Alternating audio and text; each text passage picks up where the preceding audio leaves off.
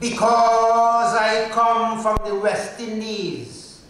Certain people in England seem to think I is an expert on palm trees.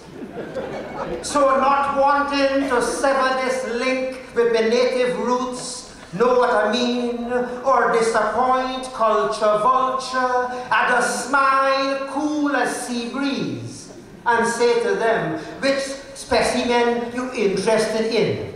Because you're talking to the right man. I name Palm Tree King. I know palm tree history like the palm of my hand. In fact, my navel string buried under a palm tree.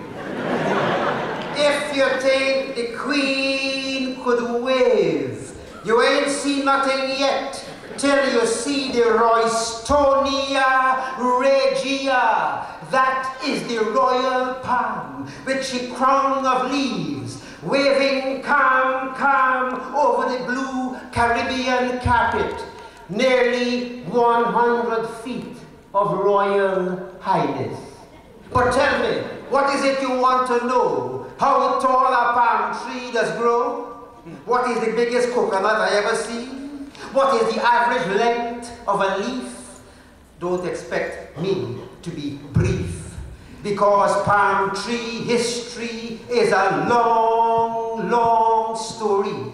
Anyway, if you're so interested in length and circumference, that kind of talk don't touch the essence of palm tree mystery. That kind of talk is no challenge to a palm tree historian like me. If you want statistics, ask me something more tricky. Ask me something with mathematical profundity. Ask me if an American tourist with a camera take 9 minutes to climb a coconut tree, how long an English tourist without a camera will take to climb the same coconut tree?